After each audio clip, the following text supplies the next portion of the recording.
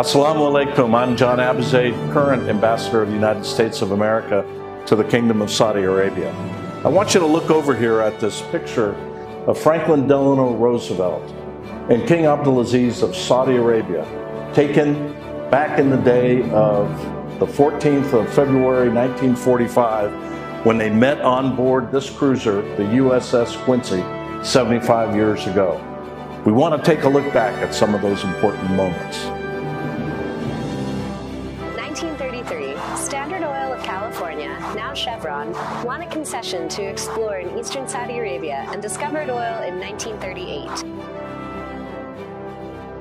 1940, the U.S. established full diplomatic relations with the Kingdom of Saudi Arabia.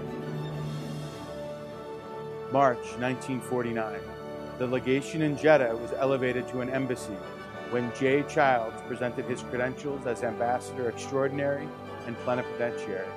September 26, 1984, the U.S. liaison office in Riyadh was raised to a rank of embassy, while the embassy in Jeddah became a consulate general. It was there that King Al Saud agreed to allow the United States military to operate in Saudi Arabia. Several years later, under a mutual defense agreement, the United States established military training missions which advise the Saudi armed forces on related military equipment. Our military cooperation with the kingdom is a partnership that still continues to this day.